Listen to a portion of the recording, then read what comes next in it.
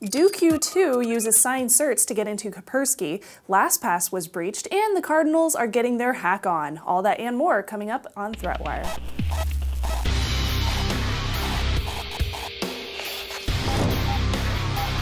I'm Shannon Morrison. This is ThreatWire for June 17, 2015, your summary of the threats to our security, privacy, and internet freedom. Hey, we have tons of news today, so let's go ahead and get right to it. First off, signed digital certificates. Those have been used for years to prove authenticity for a site or a service, but when those certs are stolen, things could get a little bit sticky. So most recently, it's been discovered that the nation-state malware called Duqu 2.0, yes, it's called Duqu, used a signed digital certificate from Foxconn. You know, those are the guys that are from Taiwan and they make electronics for, let's see, Apple and Google and Dell, to hack into Kaspersky, a leading security firm, and hotels that were used during the UN Security Council and Iranian nuclear negotiations. The hackers had to get Foxconn's signed certificate so that they could sign their malware with the digital certificate. Now, researchers believe that the attack originated from the same hackers that did the Duqu attack in 2011 to European networks, and possibly it's Israel-based. Now, the Duqu malware has many parts that are identical to Stuxnet, which I'm sure you're familiar with, so Duqu 2.0 is thought to be the newest form.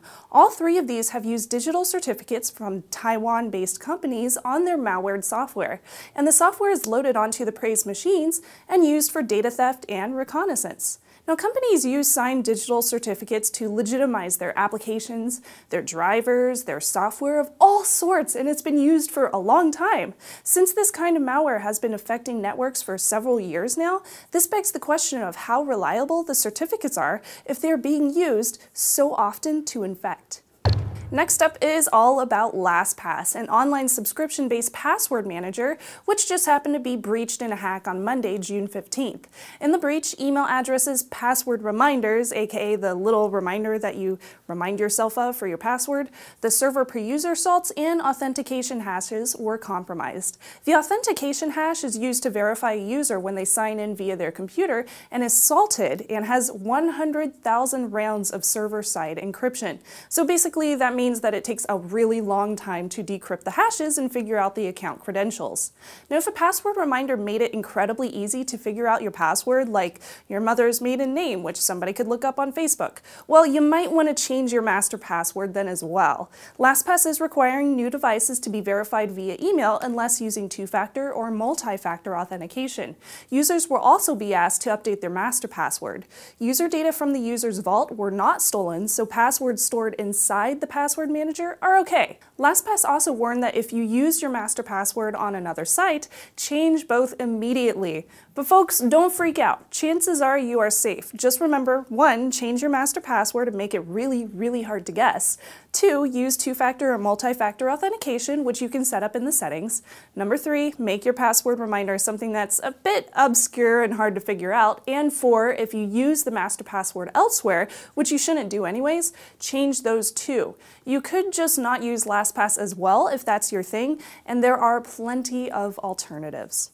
And from the OMG really part of the internet, the FBI is keeping an eye on the St. Louis Cardinals, who may have hacked into the Houston Astros network to steal player personnel information and files.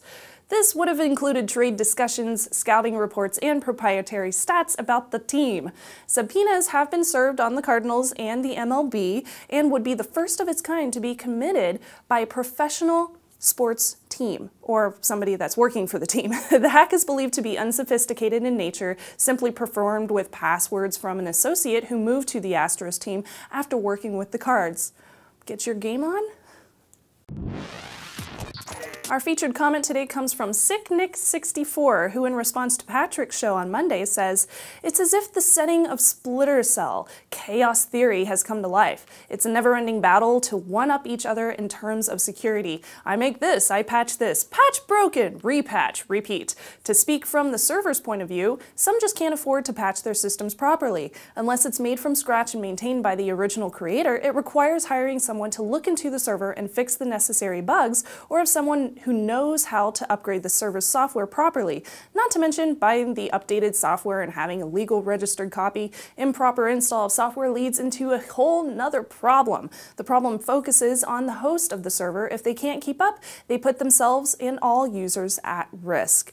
Thank you. Yes, I agree. And this is why it's so important to know what's going on in security and privacy. Yes, it's a never-ending loop of repatching and updating and breaches over and over and over again. But what other choice do we have? Should we just give up? I mean, you're right. If you can't keep up, you put yourself at risk. So thank you so much for the comment, SickNick64. And if you have any thoughts on today's stories, leave them below in the comments. FYI, there are a few other really great stories that we don't have time to report on today, so I've included those links below. Specifically, emojis instead of PIN codes for banks. Apparently that's a thing. Samsung phones have a keyboard vulnerability. That's not good.